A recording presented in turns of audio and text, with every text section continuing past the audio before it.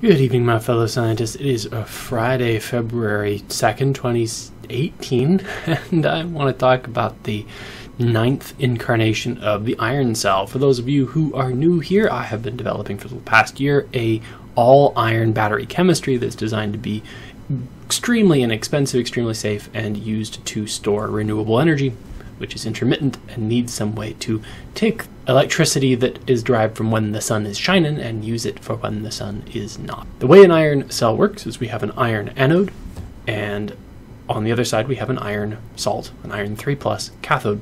And the oxidation of the iron to iron 2 is coupled to the reduction of the iron 3 to iron 2. I have constructed a all-iron cell based on a design linked in the description. Long story short, I have assembled a plastic bag with the anode, the cathode, and a separator all in the same bag.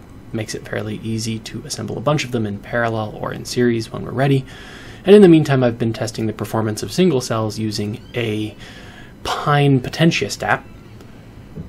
And the latest incarnation used an iron sulfate catholyte. So iron 3 sulfate was the cathode chemistry.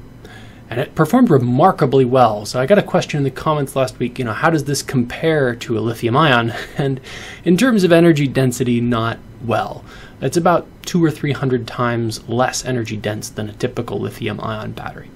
That's still better than it was a few months ago when it was more than 1,000 times less energy dense than a typical lithium ion cell. So we're making progress, but still 200 or 300 times is a big difference. So why do I say that the cell did well if it's 300 times less energy dense than lithium ion? Well, because over the course of that discharge, it didn't lose much capacity. So I charged 1.4 something volts and discharged all the way down to almost 0. And I did that many, many times over the course of 18 hours. And it really held up. You can see that the amplitude of that saw wave is not diminishing by much, indicating that the battery is holding its capacity through many charge-discharge cycles. That's pretty impressive. I set it up to run again. This time I didn't discharge it all the way down to almost 0 volts. I discharged it only to about 0.6 volts.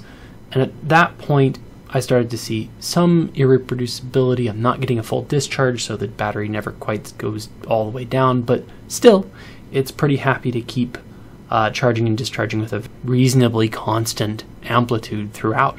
How can we improve it? We can add more iron. Right now, iron sulfate is the cathode, and iron sulfate is not very soluble in water, which means that there's just not a lot of iron 3 available to do chemistry.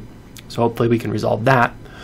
But until we resolve that, it's still worth remembering that iron is so cheap that despite the fact that it has a ridiculously low energy density, it may yet do better on a dollars per kilowatt hour basis than a lithium-ion battery. Though you certainly wouldn't want to run your car on such a thing, even if it was cheaper per kilowatt hour. It's just too much weight to drag around. But if you were going to put this in your backyard and store solar energy, well, dollars per kilowatt hour is much more important than kilowatt hours per gram.